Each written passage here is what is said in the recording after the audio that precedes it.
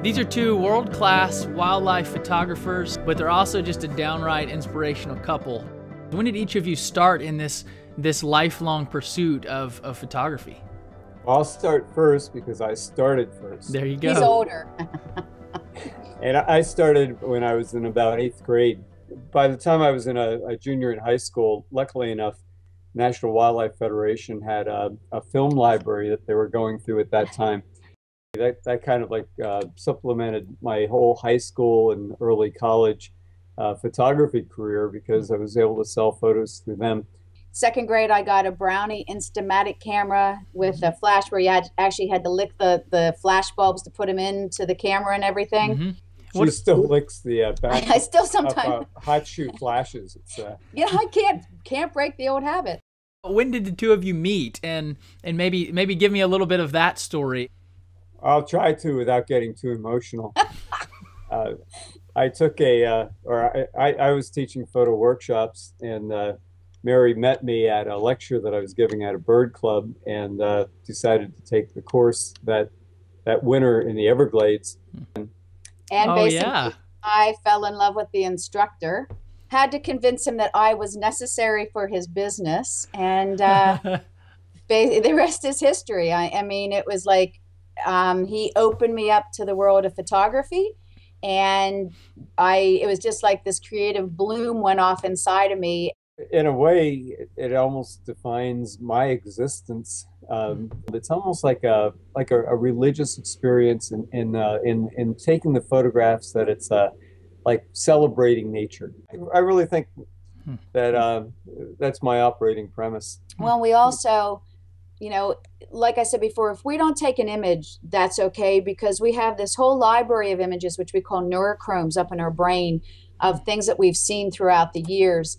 And it's almost like when we're out there, it reinvigorates us. It just fills us back up. You become one with it. And then to be able to document that, to use it for educational purposes for kids or for adults, to share it with the rest of the world, and to try to save it in that aspect, it's pretty special. I drew pictures before I ever took a photograph. And although I dabbled with, like drawing ever since then, just as kind of like a fun thing. He does great acrylic painting, and we have stuff in our house from him, so don't let him kid you. Wow. But the point is that even in like looking at the world as like a painter or an artist, you see things that you absolutely don't see. To give you an example, I've often been tempted to make just an outline of a zebra and take it on my safaris, and then put it down at the table where we all have lunch, and give everyone a pencil and say, okay, fill in the stripes on a zebra. And I'm sure most would have no idea which way the patterns would go, how they would go around the flanks, and how they'd come around the legs and the face, and how the stripes go up. Because we look at things and we classify them, and then we dismiss them. With the photography, because we love the natural history and the wildlife and everything, and we are immersed in it so much, and we get to places that many people don't, we actually get to see, I think, more firsthand the conflict that's going on between wildlife and man a lot of times. And it's easy for us to condemn man for like the poaching and stuff, but we also get to see the other side of the coin with the poverty and what might be going on, why there is poaching or why there's encroachment. And sometimes it's totally wrong on the human's part, but other times there has to be a balance. And I think we get to see more of that balance versus other people. And hopefully then we can, through our talks with people or through the images or through articles, we can help to bring that balance to others' education on stuff. I wanted to be able to step out the door and not have to worry about paying for a gallon of gas, but be able to take photographs just literally outside the doorstep. Tell us a little bit about the wildlife friends that you have around you. Yep, I'll answer first. Only because it's our little piece of heaven here. I mean, it's like we can walk right out the back door, right out our porch, and photograph it. And we dug ponds in the back, vernal ponds for the wood frogs to mate and everything, and to have tons of tadpoles. And it's just fun to be able to give back, so much by creating this habitat. and there was this overwhelming sense of, man, I'm alive right now. It happened in the end of November, one day before my birthday.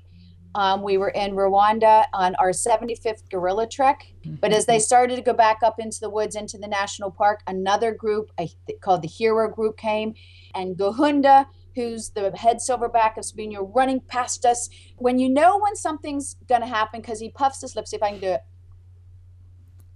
And then what he was doing was something we had never seen before. The two main silverbacks were going. Wow. And it was just wild. The photography just added to being able to capture it and then share it later and still look at it and still be so excited from what you saw. And I had a camera laying down on the ground at the time, and the silverback ran by like a freight train, and his foot just missed the camera. He was that close. But had he moved even another 2 feet over, his shoulder would have hit any of us and just flipped us over the ledge, because we were right at the edge of a farm terrace. So, but I mean, to really almost like have the hairs of the gorilla brush your face, it ran by. It was cool. It was amazing. Pretty good. BBC and both that and Nature's Best both had it as like the second place winner that year. So it was a striking shot. What he forgot to mention, though, it was 7 male lions. So we're talking 7 big male lions on this kill. And as my story continues, it was like if you're climbing and you get scared, my leg was rubber. It was just, you know, like shaking. And I was aware of that shaking and thinking, this is really cool, because I am so juiced up that my body is responding to this, you know.